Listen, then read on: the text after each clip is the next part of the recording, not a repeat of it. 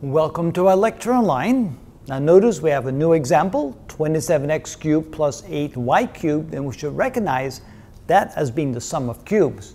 Once we realize that it's basically the same thing as this, realizing that we have a cubed plus b cubed factors as a plus b, so we take the first two terms here, we write it as a plus b, and then we write it as the first term squared, minus the product of the two terms plus the last term squared. So it's first a plus b, then we write the first term squared minus the product of the two plus the last term squared.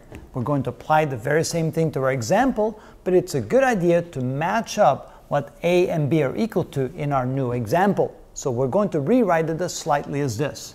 27 can be written as 3 cubed, so this can be written as the quantity 3x cubed plus 8 is 2 cubed, so this can be written as 2y quantity cubed.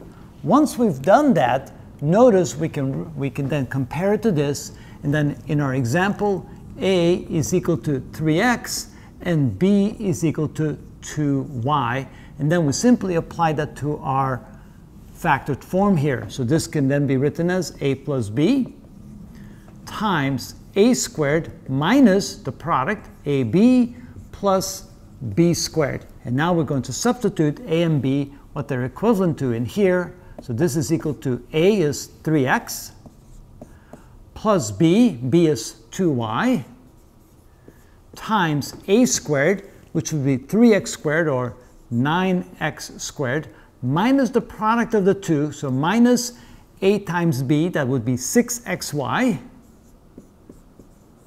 plus b squared, and b is 2y, that would be plus 4y squared. And notice, when you use that technique, when you match it to the general form of a cubed plus b cubed, and you realize what a is equal to and b is equal to in your example, once you've written it in this format, then it's a lot easier to factor it, and you're a lot less likely to make a mistake. And that is how it's done.